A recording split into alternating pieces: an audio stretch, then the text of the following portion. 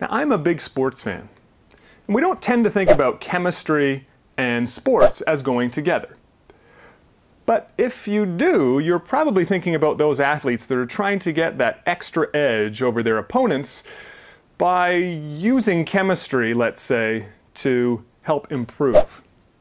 Now, things like the Olympics and Major League Sports have drug testing protocols in place to test their athletes.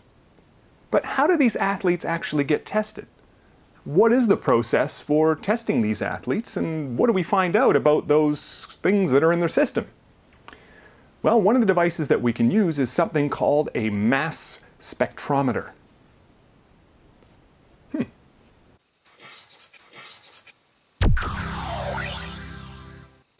So the way that this works is that the sample is placed into the mass spectrometer and then it's ionized. That is, it's given a charge.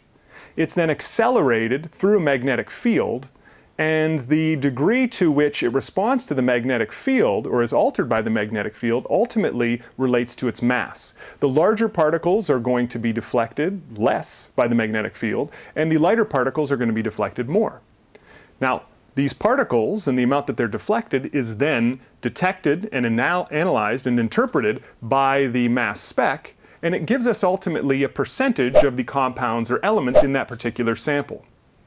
This percentage, or this makeup, is then compared to known samples of known banned substances, and it's established whether or not the individual had these banned substances in their sample at the time. So what this ultimately gives us is a percent composition of those elements that are found in the sample. And as I alluded to in a previous video, this will allow us to ultimately figure out something called the empirical formula, and then from there the actual molecular formula of the compound that may be found in the athlete's sample.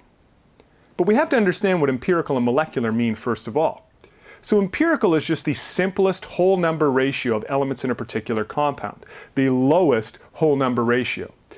So it's important to note that all ionic compounds are found in their empirical formula because all ionic compounds are represented in their lowest or simplest whole number ratio. For example, NaCl is 1 sodium to 1 chlorine, MgCl2 is 1 magnesium to 2 chlorine, and so on and so forth.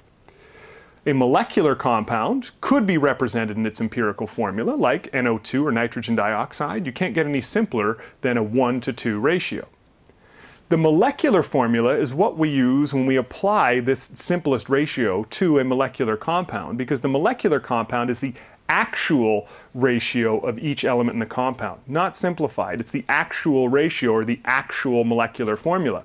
So in the case of dinitrogen tetraoxide, or N2O4, that is the actual molecular compound of that, actual molecular formula of that particular compound. So it is N2O4. That's not its empirical formula. You notice the empirical formula of dinitrogen tetraoxide would be NO2, but that's just the simplest ratio of nitrogens to oxygen. The actual molecular formula is made up of 2 nitrogens bound to 4 oxygens. So how do we go about using these percentages to figure out the molecular formula? Well, we first have to establish the empirical formula. So let's take a look at an example and see how we might do that. So here, let's say we have performed a chemical analysis in which we have found the following percent compositions of a compound that contain both carbon and hydrogen. Now notice, these are percent of the compound by mass. But if we think about a chemical formula is given to us by number, the number of carbon to hydrogen. Here we have a relationship between the mass of carbon and hydrogen to this overall compound. So we have to have some way that we can convert mass into a number relationship. And molar mass is going to help us do that. So what I would like you to do is try and follow along with this problem as I go through the steps, and hopefully you can arrive at the same answer that I do. So let's take a look. So typically when you're given a problem like this, the best way to communicate your answer clearly is to set up a table. And the way that I set up my tables is that across the top I put the elements that are involved. So in this case we have carbon and hydrogen. And down the side I put the mass, molar mass, and number of moles of those components. Because remember, we're really trying to convert here between mass and number. And it's molar mass that's going to be the go-between to allow us to do that. So you'll notice down the side I have M representing mass in grams, molar mass representing the molar mass in grams per mole, and N representing, of course, moles. Now notice also that I've set this up so that we can take mass divided by molar mass and equal the number of moles, which is just the relationship between mass, number of moles, and molar mass expressed down the side. So what we're then going to do is assume that we have a mass of 100 grams of a substance. Now the reason that we assume 100 grams is just because those percentages are going to add up to 100%. So it's best to use 100 grams. You really could use any mass, but again, because they're adding up to 100%, 100 grams is going to be the easiest thing to use. And you'll notice that if I do that, then I can just convert my percentages directly into grams, and I have 92.3 grams of a 100 gram sample representing carbon and 7.7 grams of a 100 gram sample representing hydrogen. So I'm then going to divide it by the molar mass of each of the elements. So for carbon, 12.01, and for hydrogen, 1.01. And if I take the mass and divide it by the molar mass, that will allow me to establish the number of moles. And you can see here that for carbon I have 7.69 moles, and hydrogen I have 7.62 moles. Now, one of the common mistakes that are made here is that students will automatically try to enter these values into the molecular formula or into the formula of that particular compound, and that is incorrect. We're trying to establish a ratio between these two. So in order to do that, we're going to take the lowest molar value and divide each of those molar values by the lower of the two molar values. So you can see here that hydrogen has a slightly lower molar value, and when we divide each of these by that slightly lower molar value, we effectively get a 1-to-1 ratio. And so now we're going to use this ratio to figure out the formula or empirical formula of the compound, and we can see that it's 1 carbon to 1 hydrogen, so the empirical formula is CH. You'll notice that in the chemical analysis we were also given the molecular mass of this particular compound. So that will allow us to use the empirical formula to figure out the molecular formula, the actual molecular formula of this particular compound. So the next step then is to determine the mass of the empirical formula, and we refer to this as the empirical formula mass. And since the empirical formula is CH, it's just going to be the mass of 1 mole of carbon and the mass of 1 mole of hydrogen. And together those two equal 13.02 grams per mole.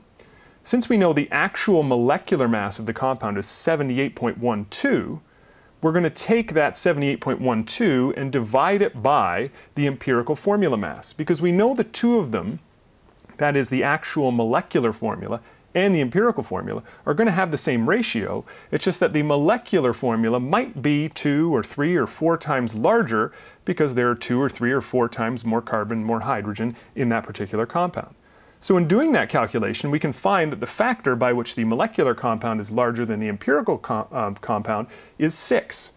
So we then take this factor, multiply it by the empirical formula, and we can see here that we ultimately arrive at the molecular formula of this compound, C6H6.